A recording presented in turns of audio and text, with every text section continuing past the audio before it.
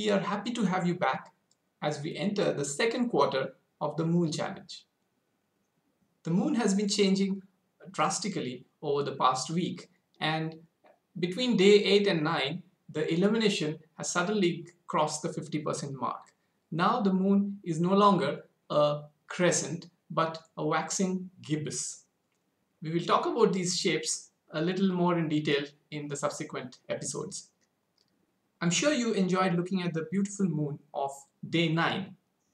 One of our viewers, Revati Dokhe, has shared this lovely picture with us.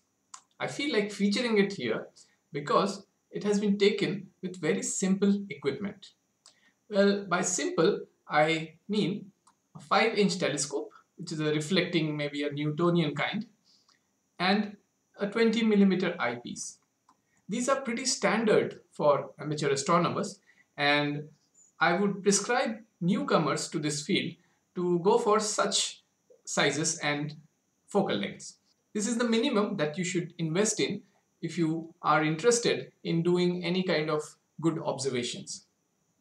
To top it, Revati has used her mobile phone camera to click this amazing picture with the features visible so sharp and clear. It would be unbelievable that a mobile camera could give such an image, but it is true, and therefore don't despair if you don't have a DSLR camera or so, and you can always use very basic telescopes with simple eyepieces. Align your camera to the eyepiece properly and click such a picture. I congratulate Revati on giving us this example. It seems it's a day of experiments. So our regular contributor Anirudh has shot the moon on day 9 with a point and shoot camera. That too seems to give really good results, since the moon is a very big object and even small telescopes can give very good resolution on it.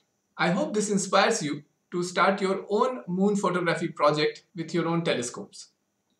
Before we start talking about the details of this image, I would like to remind you of the directions. Today we are looking at the image slightly differently, and probably in the future pictures I will share the image in a more upright way.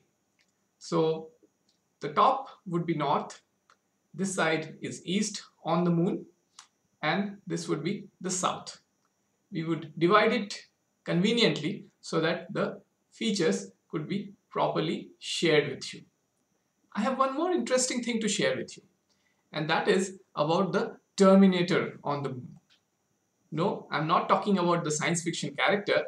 I'm talking about a real Lunar Terminator line. This is the line which divides the night and day side of the moon. As you can see, this area that we have been enjoying all the features on is the shadow area. This gives the best contrast since the edges of all these craters and other features become visible very well. Well, this has a name and it is called the Terminator. In particular, the Lunar Terminator. There are some interesting things to know about Terminators. One of the reasons why we have such a sharp edge of the moon and the features on the Terminator are visible so clearly is because the moon does not have an atmosphere. If you saw the Terminator on the Earth's surface, it would be really fuzzy. The atmosphere scatters light on a significant area across the Terminator of the Earth, and therefore we have such amazing twilights in these areas on the Earth where the sunlight can still reach despite it being below the horizon. On the moon, there is no twilight. You would see the sun rise directly and it would be day. The Terminator on day 9 is particularly important because it kind of marks the prime meridian of the moon. Yes, the moon also needs to have coordinates system like the Earth, because we need to find places and they need to be given coordinates. Every coordinate system will have its own zero. On the Earth, we have the Greenwich meridian. However, on the moon, we have to fix some place, and therefore it is fixed as the line which divides the moon into two halves. We'll discuss on one of the days why we see the same face of the moon all the time. But due to this fact, we can divide the moon's face into two halves and take the line through the middle to be the zero meridian. You may realize that on day 9, the meridian will coincide with the terminator. Therefore, this kind of gives us an idea of where the 0-degree longitude of the moon lies. Perpendicular to that, joining the east and the west, is the equator of the moon.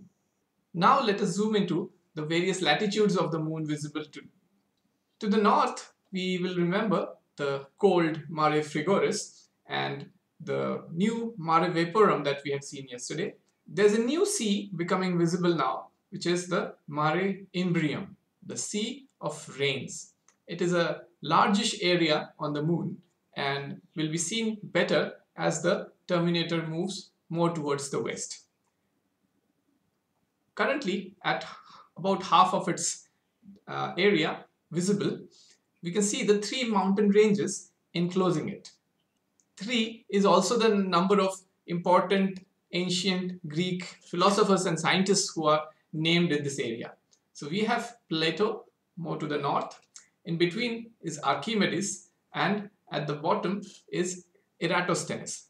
All of them played a great role in developing the philosophy of nature and also in various kinds of observations which led to the development of modern science. As we move to the south, we have another sea becoming visible, and again, keeping with the theme, we have the Sea of Clouds, the Mare Numbium. You will see more of this as well when the terminator shifts to the west. Now, I told you that the prime meridian passes through this region, joining the north and the south pole. Of course, you can draw any line on the surface of the moon joining the north and the south pole. However, you also need it to pass through a third point to represent a particular meridian, which will be called as the 0-degree longitude. Now, this point on the moon happens to be this tiny crater called Mosting. Yes, it is this little crater which has to be joined to the south and the north to get the 0-degree longitude.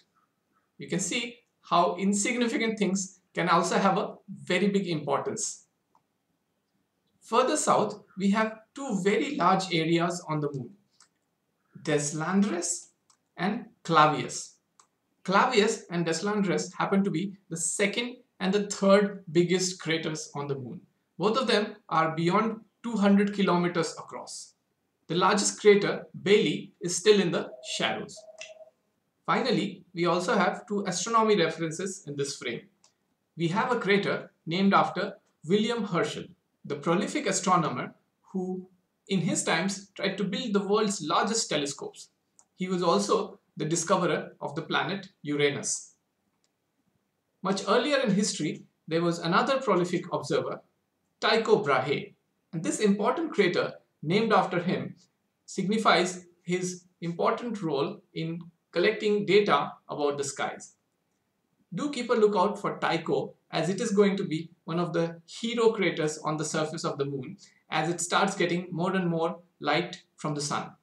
Just to make the suspense deeper, I would tell you that I can actually see evidences of the impact which created Tycho even now without it being too much in the light. I'll tell you more about them when we get to see it in better light, literally. So thank you for being here with us on this episode. We will bring to you more fun and more facts about the moon. Do share your experiences with us, tag us with #MoonChallenge, or send your pictures and experiences to our email. See you again on day 10.